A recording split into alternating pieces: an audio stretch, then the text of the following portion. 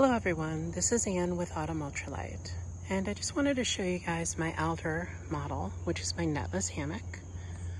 This is an 11-foot hammock, and the alder is named after the alder tree. And on every one of these, you get an adjustable ridgeline. And this allows you to really just tailor the lay of the hammock to your liking. You can either lay it out more flat, or you can add more sag to it. It works very similarly to a whoopee sling.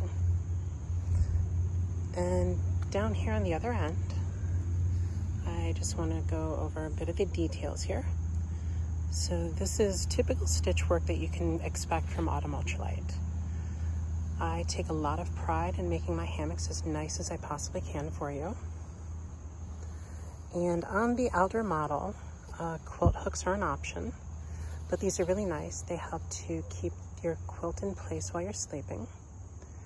And these do come standard on my juniper models. Every hammock from Autumn Ultralight gets an accessory loop sewn into the peak of the hammock. And you can attach a pillow here, or in this instance, I have my peak storage bag. And these just let you, have some extra storage in the hammock. You can throw your jacket in there, your gloves, whatever you may need to. And then this is my new Baganizer stuff sack. This is a double-ended stuff sack that turns into a ridgeline organizer.